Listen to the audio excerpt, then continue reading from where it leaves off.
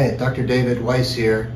Today we're doing several injections on somebody who's had significant pain to the front of her feet for a long time, and pain has been so bad she's not able to walk with most shoes, and she's very busy on her feet, and we're trying to keep another person out of the operating room for this problem. Today we're doing 4 adipose injections into the foot because there are several areas that need to have more cushioning and more fat to help with the keeping pressure off of the foot.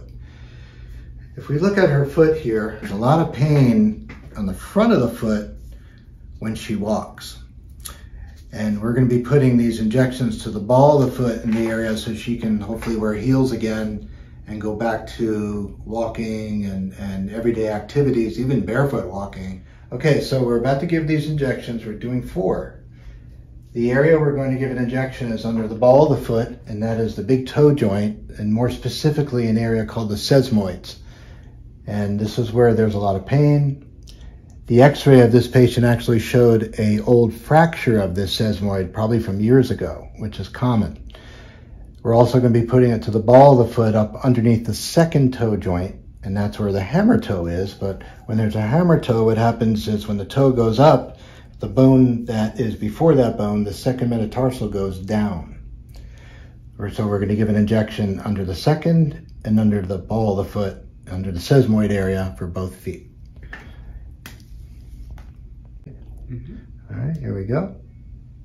Okay, I'm in the subcutaneous tissue. I'm going to withdraw the needle just a tad to make sure we're not in a vessel. So we're good, and I'm going to inject. And typically, people don't feel this because there's some Novocaine in there already. So I move in a fan-like technique so it can move all around that area. And there's one right there. I'll put a little pressure on there. And then we'll do the second one.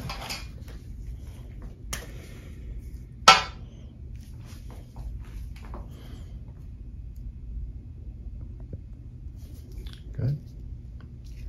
And we're on the sesamoid area now, within the fat, not in the bone. And I'm going to inject this in a fan-like technique so we can distribute this all where it needs to be. That's it. 1 foot down, 1 to go. All right, we're doing her left foot now, the sesamoids. This is the second metatarsal area. And we'll inject the sesamoid area. I'm in the subcutaneous fat. And you can see it bulking up in here.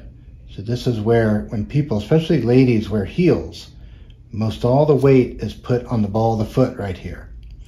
And so the goal of this is so she will be able to wear heels and be able to get back to her previous activity level.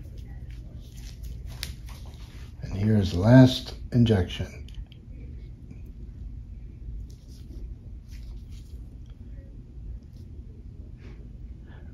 They say that when heels are over 2 inches, there's an enormous amount of pressure that's put on this area of the foot, and that creates trouble. So I usually tell most women, please don't wear heels above 2 inches. So we'll see this lady in about 2 weeks, and hopefully she'll be able to walk barefoot without pain and wear nice shoes. Have a good day.